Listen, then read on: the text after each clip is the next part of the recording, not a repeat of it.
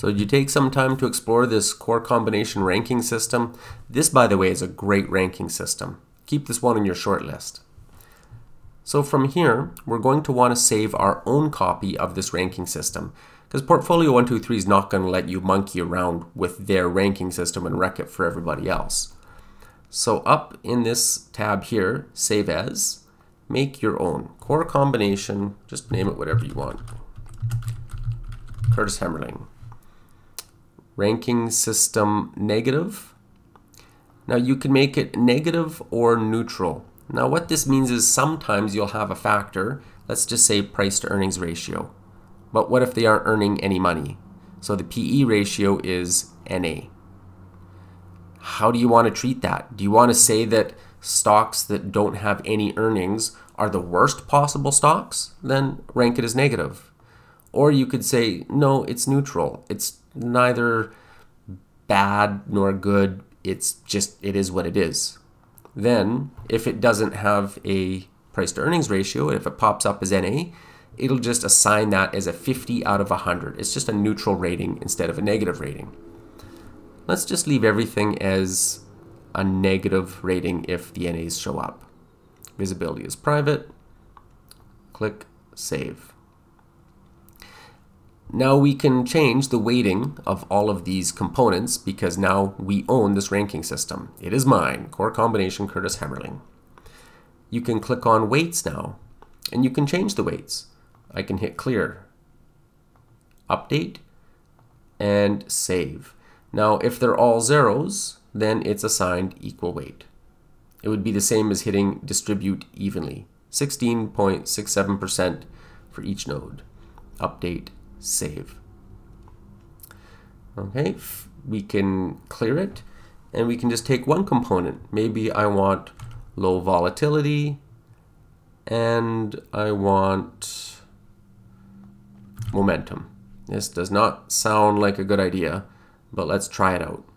Now you're going to want to see the performance of the different components of the ranking system. When you design it, you want to understand how does this perform, not just on the 10 best stocks or the 5 best stocks, but how does this ranking system, how valuable is it? Does it make sense? If stocks are rated 0, are those stocks that don't perform well? And stocks ranked 50, they perform okay. Stocks ranked 90 perform very well. To do that, you're going to want to click on this Performance tab. And from here, it's sort of just like a simple little backtest. Let's just test it over the last 10 years. We're going to rebalance every 4 weeks is fine. Our ranking system, as we said, if NAs pop up, we're going to say that that's negative. Benchmark, that's not really that important. Now our universe. At this stage, this is really important because if we're just saying, yep, test it on all stocks, even super illiquid ones, we're going to have some really messed up results. So for this purpose, I'm just going to say the Russell 1000. No, the S&P 500. Rank buckets. I'm going to keep this just as 5 buckets. So what this means is it's going to sort all of the stocks in the S&P 500 into 5 portfolios, 100 stocks each. Every 4 weeks, it's just going to resort them based on our ranking system of low volatility, high momentum. Slippage, no. Transaction, long. Minimum price, we're talking about big stocks. We don't need any further liquidity filters. And we want our chart to look like annualized returns. Go ahead and click Run. Now what this is showing us is this is the S&P 500 over the last, I believe I selected 5 years. This has been the return. Now our ranking system, low volatility, high momentum, stocks with the lowest momentum volatility ranking score on average only had, what do we have here, 9.8% annual return. Then stocks in the next portfolio, well, they did quite a bit better, but it doesn't really seem what we'd like to see. Is we'd like to see this go up like a set of stairs. Stocks that are low ranked have the lowest return, stocks that are high ranked have the highest return. So let's go back, just click on the Performance tab, and I actually want to see that as a chart type, not annualized return, but a performance chart. Okay, so now it separates it. We can see that stocks ranked 80 to 100 is in purple, and stocks ranked 0 to 20 or worse stocks are ranked in blue. So let's go back over and let's pick some different factors.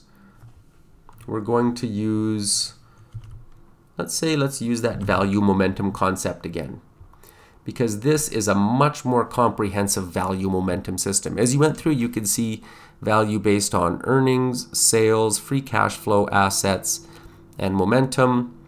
You know, there's even industry momentum, the up-down ratio. So let's just see how that performs. And I'm actually going to use 10 portfolios, so 50 stocks in each. And we're going to re-rank this every week. Just fiddle around with the settings. It's up to you, however you want to do it. Okay. So again, this isn't telling us a whole lot. We can see that stocks that have the highest value momentum, they are stocks that did seem to perform the best.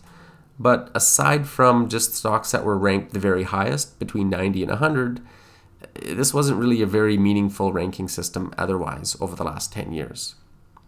Just out of curiosity, let's broaden this to the Russell 1000. Furthermore, we want to do it, well, let's do it since 1999. Oh, I want to change my benchmark to the Russell 1000 so that it agrees with our universe.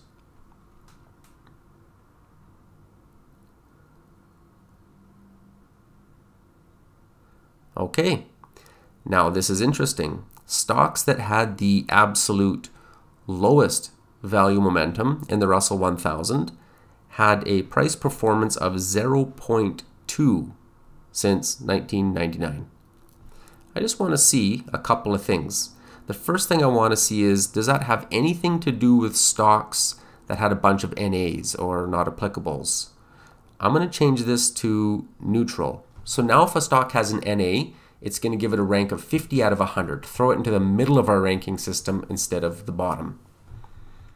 And I'm going to rerun it just in case that it's throwing our NA stocks at the bottom. Okay, so this is good. What we're seeing is stocks that since 1999 in the Russell 1000 that have had low momentum and low value, they have performed terribly.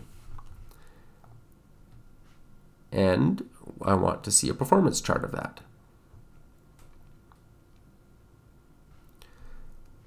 Now, I can make the chart look a little bigger, but you can see down here that, interestingly enough, that is not a good system.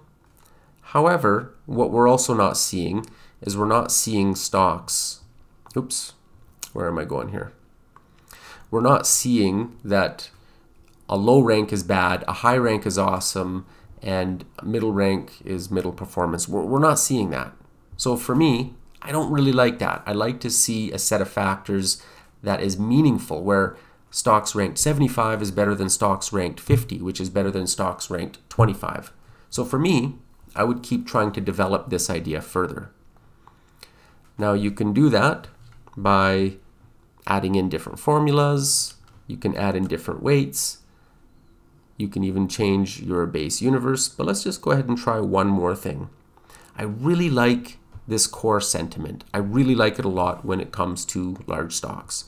So let's try stocks that have high sentiment, high momentum, and high value. 50, 50, 50. It's not going to like this. When you go to click update, it says can't do it.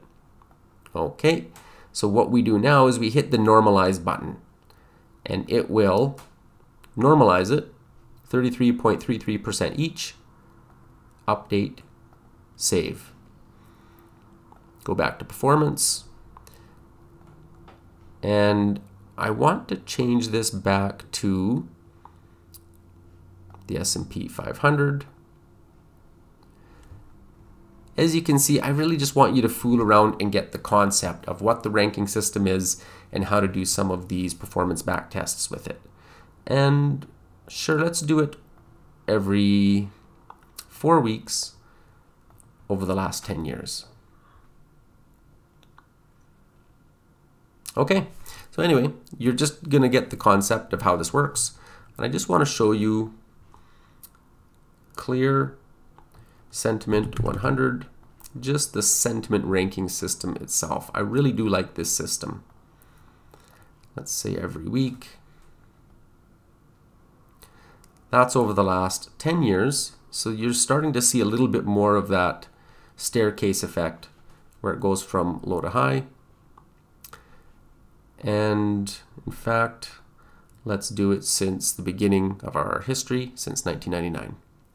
You're seeing this even more. So stocks that were ranked the lowest with sentiment, you have, it does about the same as the S&P 500. And stocks that are ranked the highest, it's roughly doing double performance.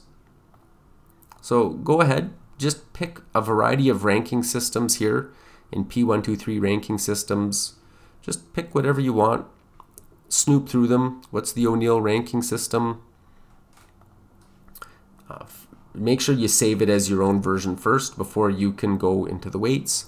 Change that around, go into the performance, and fiddle around with that too, and really get a feel for how to do performance backtesting on ranking systems, because this concept is vital. This, you'll be spending a lot of time in this section of Portfolio 123.